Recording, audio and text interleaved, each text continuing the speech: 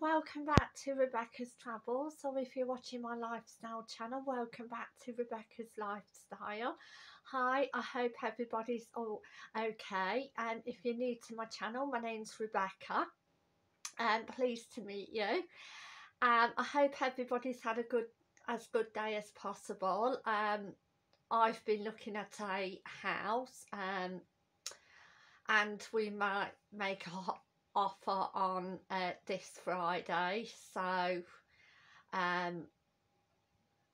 we just have to talk about it more.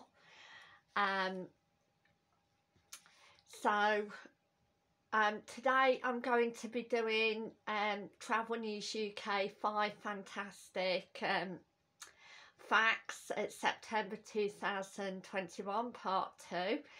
So I'm going to jump in with the Guardian newspaper.com.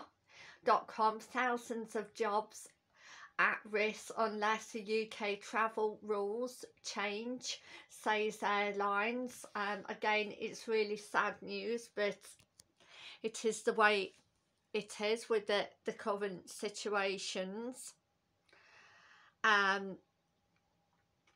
Number 2, the Mirror UK travel updates, exports predict green and red light list changes and if they will be scrapped. So well, if it's safe to do so, I hope they are scrapped, but obviously they need to be kept if the virus is very prevalent in such a country or an area. Now, number 3, Sky News, new holiday options as red list to be out significantly and expensive PCR tests expected to go, so that is another good thing.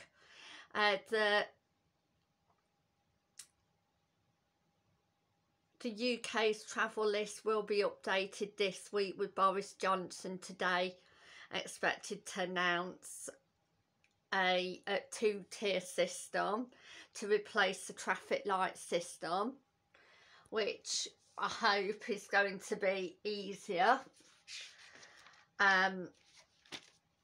for again people to understand. And if you did want to travel abroad, especially in the winter time, then you'll be able to do so.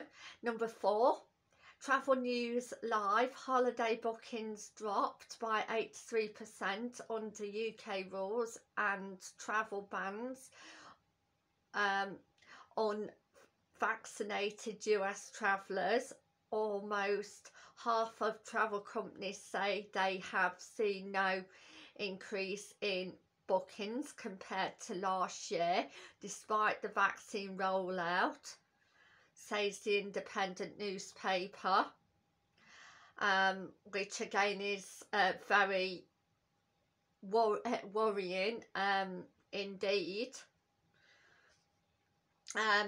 Last but not least, number 5, Telegraph say 12 countries could be removed from the red list: Turkey, South Africa, the Maldives, Argentina, Bangladesh, Dominican Republic, Indonesia, Kenya, Mexico, Pakistan, Peru and Sri Lanka.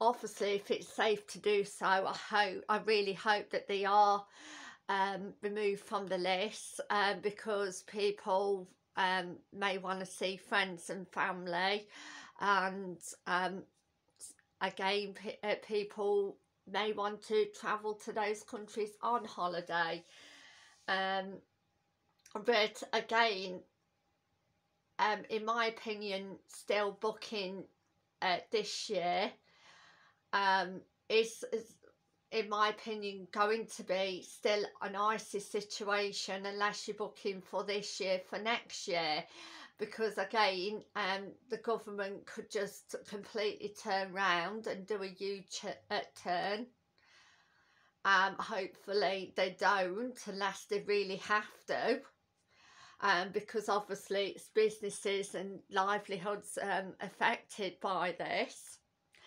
And I would like to say thank you for watching, and I hope everybody has a nice day. And if you haven't subscribed, please subscribe, and I'll see you tomorrow.